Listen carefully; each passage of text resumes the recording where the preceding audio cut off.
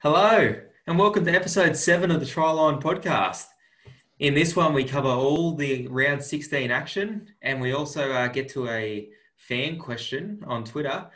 But before we get into all that, I want to address why I'm wearing a South Sydney jersey. Now, people that know me know I'm not a South Sydney fan. They're probably my second team in the comp, but I thought I'd wear it because my good mate Daniel's a big Parramatta fan, and they got absolutely smashed by the Rabbitohs on Thursday night. It was a great night, glorious night. I still got my Cowboys jersey here, so don't fret. Still love the boys, but I thought I'd just get this one out, special occasion, and that will lead us straight into our fan question on Twitter, which is from at Priesty.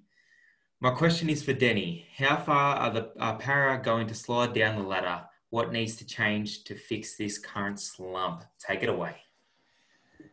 Alrighty, I really didn't want to talk about this game. It's woeful. But yeah, I think Para, there are a chance of losing their next 4 games. They keep on playing the way that they did.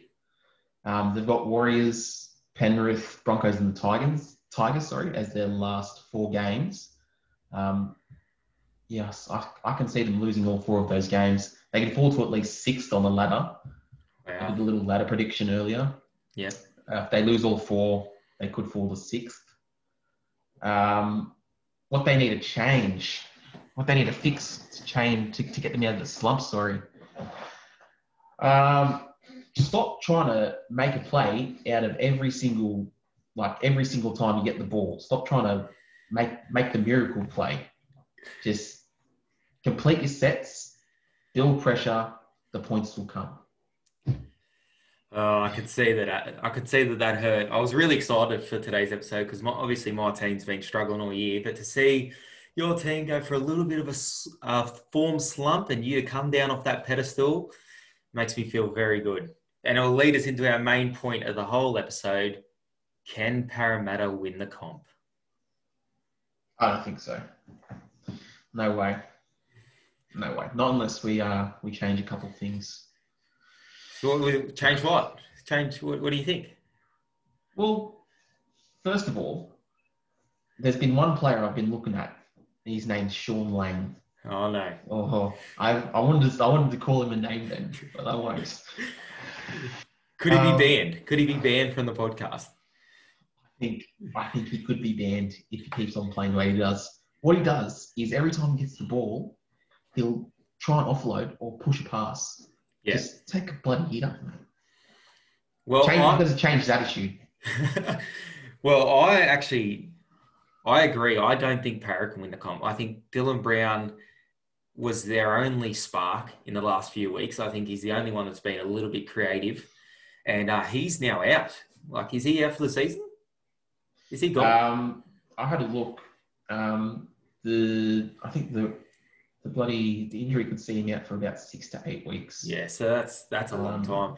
I think that really hurts their chances. And I don't know, they'll need to show us something in the next couple of weeks. Otherwise, I'm putting a line straight through them. A team that's firing, Melbourne, they had Cameron Smith return on Sunday. I wanted to ask you, do you think he'll retire, or do you think he'll go around again with Melbourne, or maybe with another team? Would Melbourne want him to continue on? Because I know they've got a couple of good hookers coming back. Yeah, I think they've left it in his hands. He's meant to make a decision this week, but with Harry Grant, the risk of losing Harry Grant and Brendan Smith, you think they'd quietly be wanting him to pack it in. But he's playing good footy, man. He's playing good footy. Yeah, he definitely is. But do you think Brandon Smith likes coming off and playing a running forward? No, I think he wants to play hooker. I think he sees himself as a full-time hooker. And I think the Bulldogs could use him. I think the Bulldogs have the money to get him there. And obviously the Tigers would love to keep Harry Grant. But what about Cameron Smith potentially going to a Titans or a Brisbane? What do you think about that? I don't see that happening. No. I think he'll either stay at the Storm or he'll call it a day. Yeah, I tend to agree with that. Anyway, let's get into this fantastic game on Thursday night. Let's open with the Thursday night game. Rabbitohs, 38 of the best against the Eels, 0. one negative out of this whole game for the Rabbitohs, which was mostly positive, but Latrell is gone for the season. He'll be out for about 4 months, which really hurts him. He was just starting to fire, but the Rabbitohs hitting their straps at the right time. Yeah, definitely. All credit to the Rabbitohs. Oh, it kills me to say. It was hard to watch, but I think the loss has been coming for a while, like a big loss. Yeah. It was coming for a little bit. Parramatta just haven't been playing like a top 14 for around about a month. And you got Dylan Brown. He's now injured, out for a little while. So yeah. All right. Well, that's the last you have to talk about the Eels, but go the Bunnies. All right. The first game on Friday was the Titans Dragons. Poor Dragons. They just can't seem to beat the teams they're meant to beat. Titans. I said last week, good things happening in that club at the moment, I think. They scored a couple of late tries in this one to wrap it up 14-10. And the Dragons just continue to be disappointing against the lower sides. Yeah, Dragons, never liked them. But, I mean, they should be playing a lot better with the team that they have. But the Titans, they're looking really good. Yeah. Looking better every week. Their fullback, AJ Brimson. Gun. He is a machine. He's added so much to their attack. Him and Fogarty. Oh, Fogarty. Yeah. Jamal and Brimson. They're bringing him out of the depths. Good stuff. The main game on Friday was the Roosters and the Broncos. The Roosters won this one 58-12. The Broncos, I've seen better defence down at Arimba, down at Sawyer Park in the under-11s. Seriously, the Broncos were woeful. Some of the Roosters' tries were just hit-ups, just one off the ruck. They were absolutely dreadful. The Roosters, on the other hand, they're getting players right back at the right end of the season. They're building, and they're just primed to go for that three-peat. Yeah. Well, they're looking likely. They're looking likely with the scores they're putting on some of the teams. The opening couple tries for the Roosters, soft as butter. As butter. As butter. But I don't know what's going on about the Broncos. What's going on with the Broncos? Yeah, man. No idea. Just looked horrendous. Yeah, soft as. The first game on Saturday was a huge upset, I thought. Well, Warriors Knights. Some people did tip the Warriors, but I thought the Knights would be a lot better in this one. I actually have it here. If the Warriors make the semi-finals, I think it's the most impressive effort to make the semis of any team in almost history. The amount of stuff they've had to go through this year, and then they've had to move their whole club out to Australia, and then their coach gets sacked, and then some players leave, and then they get to get loan players in. They've impressed me to no end. And if they can just sneak in there and get that 8th spot, wow, what an effort. Well, I did say last week, the Warriors, I thought they'd get the job done. I didn't think they'd get the job done as well as they did, 36-6. Jesus. But, they just erupted in that second half. How many points they score? Bloody 28? Yeah. They scored 28 points in the second half. Close game. It was 8-6 going into halftime. Who would have thought? I was going to say, the Knights, not looking good. They've lost 4 players to season-ending injuries in key positions. Do you think they can stay in the 8? You reckon they'll fall off? What do you reckon? I think the Sharks are the only danger of dropping out. I think the Knights will probably stay in there. But the Warriors, I would not want to play them round 1 of the semis, I tell you that. They are building. Another team that kind of bounced back this week over the Cowboys, the Sharks won 28-12. The Cowboys quietly lose their 9th game in a row, and they just can't defend back-to-back sets at all. They haven't been able to all year. They just one thing goes wrong and their whole game goes down the toilet. The Sharks, again, not overly impressive. Ramian is hurt. I don't know the extent of that one yet, but they still got their doubters out there, the Sharks. Well, the Cowboys did score first. They did look good early. But as you said, as soon as something doesn't go their way, Michael Morgan.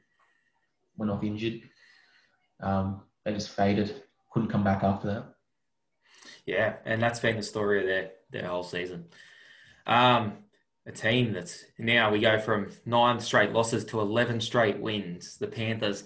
I wanted to talk a little bit about Panthers because and put a little bit of respect on their name, because I think every week we've kind of glossed over them and just gone, oh yeah, they're going for 10 straight, they're going for 9 straight. To win 11 straight in the NRL is unbelievable. Like the thing that they've done this year, mate, they are an absolute force to be reckoned with. They deserve to be the number 1 team in the NRL right now.